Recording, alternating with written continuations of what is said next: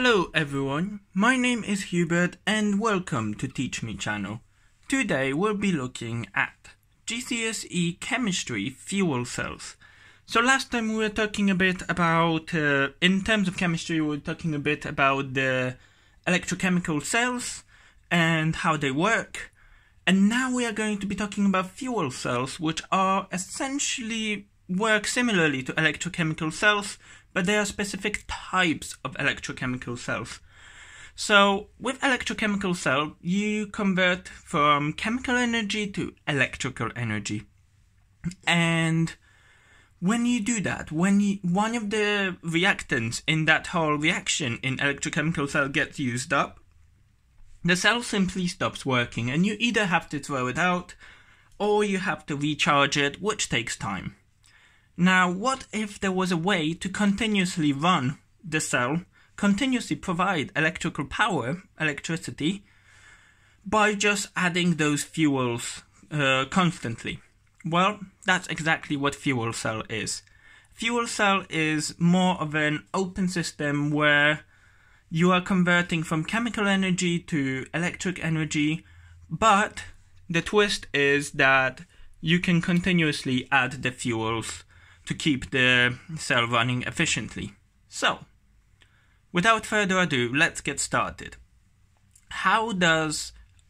So, there are many different types of fuel cells, many different types utilizing many different fuels, and one that we are going to be talking today about is called hydrogen-oxygen fuel cell.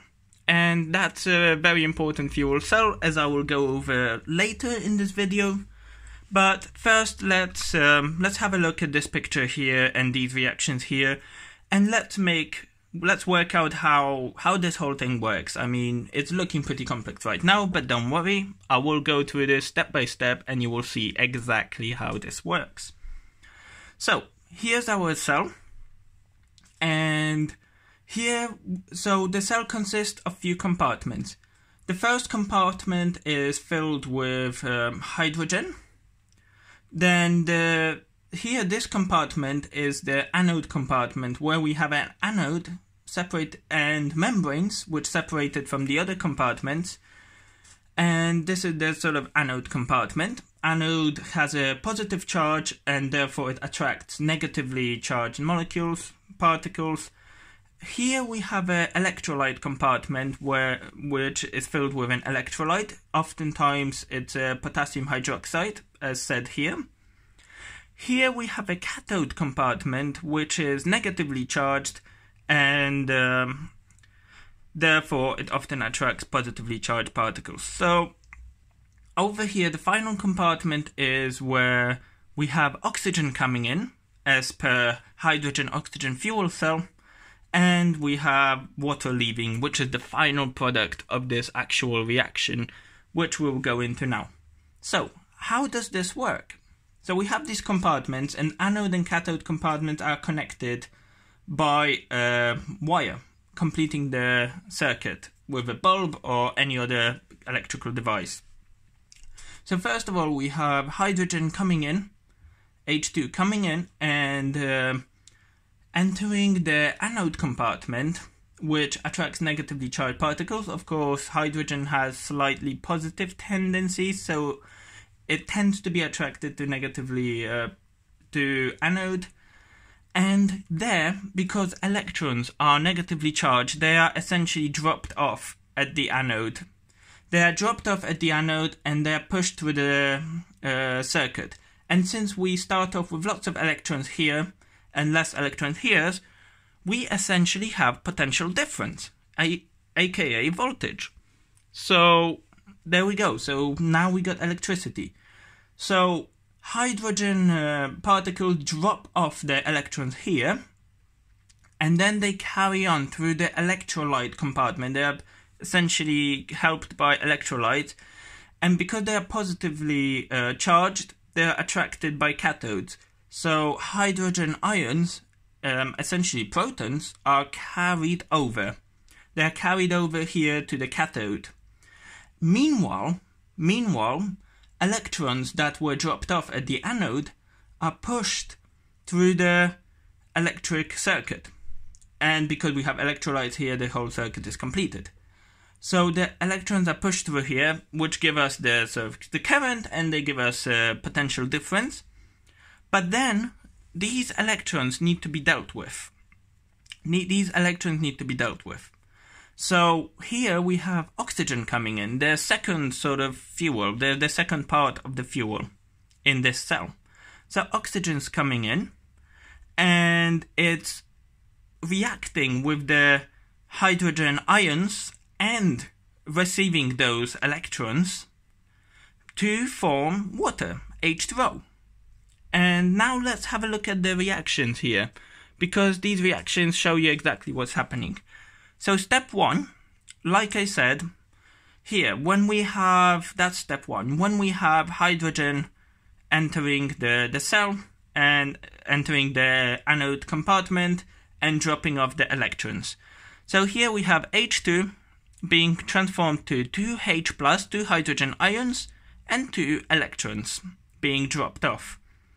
Now these electrons travel through here, as I said, while H+ travels through here, and they both enter the cathode compartment where they are joined by oxygen.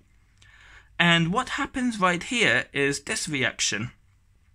So we have O2, so oxygen, plus 4 hydrogen ions, plus 4H+, plus 4 electrons that's been picked up from this part, from cathode. And here we get 2H2O.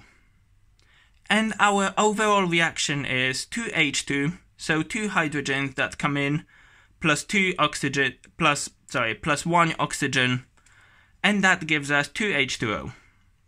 So we get 2 waters for that. So that's the overall reaction, what happens here.